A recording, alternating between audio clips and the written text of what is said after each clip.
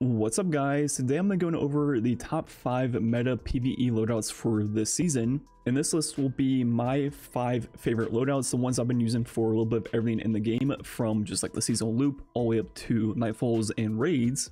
So there might be a few loadouts that you've been using that might not feature on this list, and definitely let me know down below which one is your favorite, whether it be one on this list or one that you've been using. In this video, we'll just feature the weapon loadouts and show off why they're good in different situations and not necessarily the entire build. So let's go ahead and jump straight into the number 5 spot. First off, we're going to have the Thunder Lord, and with this, I like to pair it with a good AoE act clear special weapon. So for example, the Salvo or the Forbearance, a Reservoir Burst Fusion, or even a Sniper.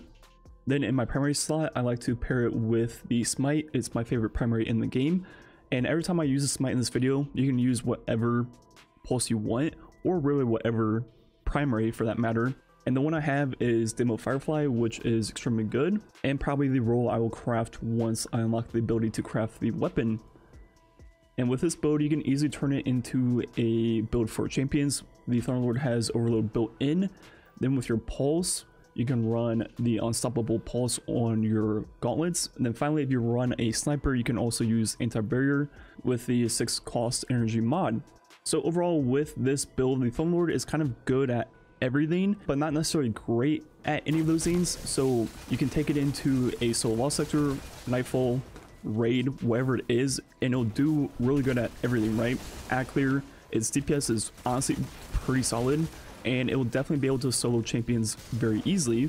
But there's probably better builds for solo lost sectors, there's better builds for raid boss fights, but it'll definitely be above average at everything. So it's kind of like a jack of all trades but a master of none, and that is why it's at the number 5 spot in this video.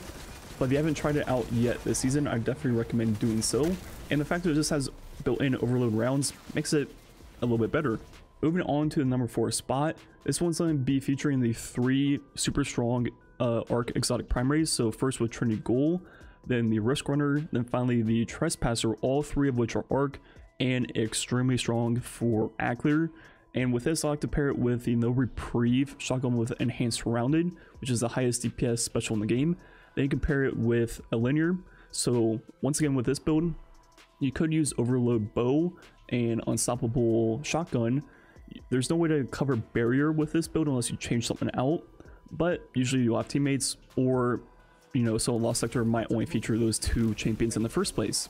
And now with this build, your 3 primaries of choice are like practically entire Arc 3.0 builds just in the single weapon itself.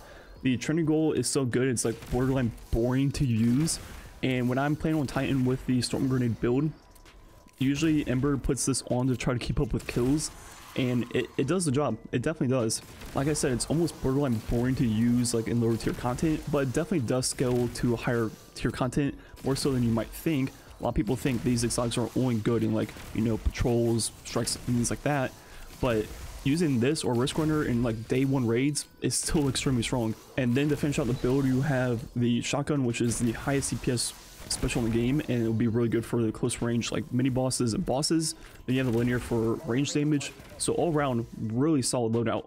Then moving on to the 3rd spot, I have the Delicate Tomb, the new fusion this season, and this fusion is all around really good no matter if you're on Arc or not. Obviously it's pair the best with Warlock. Then once again, I have your primary choice. I use the Smite and pair that with a linear once again. With this build, you can run Unstoppable Pulse.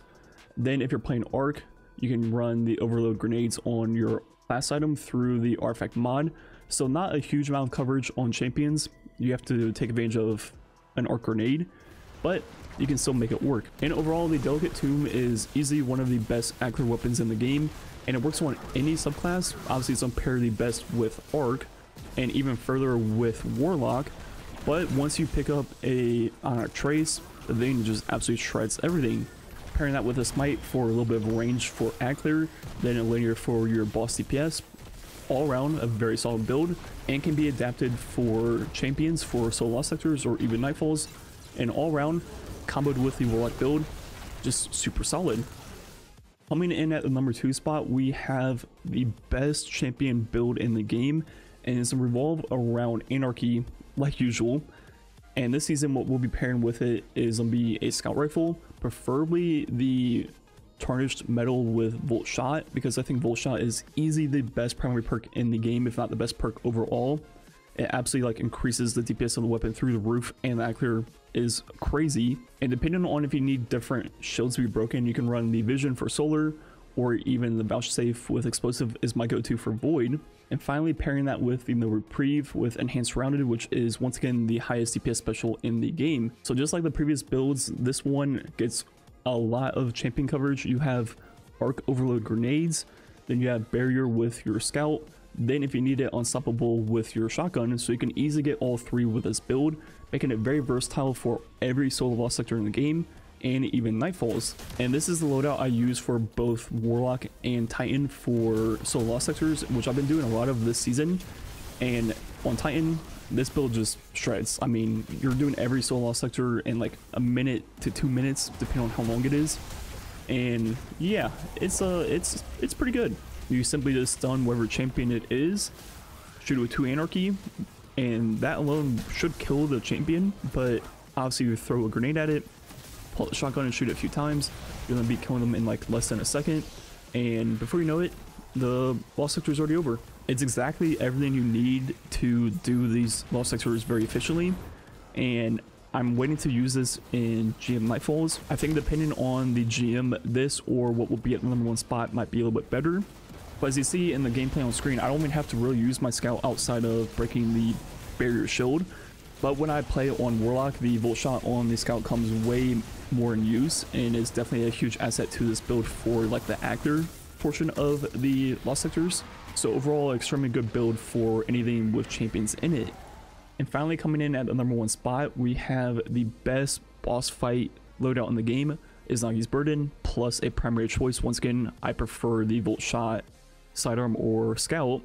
Then we also have a linear choice, preferably a Fireline one or the Cataclysm. And once again, for this build, even though it's more so for boss fights, you can make it useful for champions with Barrier, Scout, then also Overload Arc Grenades if you're playing Arc. But once again, not really meant for champions and more so for boss fights. And this is why I used all day one and practically every single time I've done King's Fall since, for every single boss fight in the raid.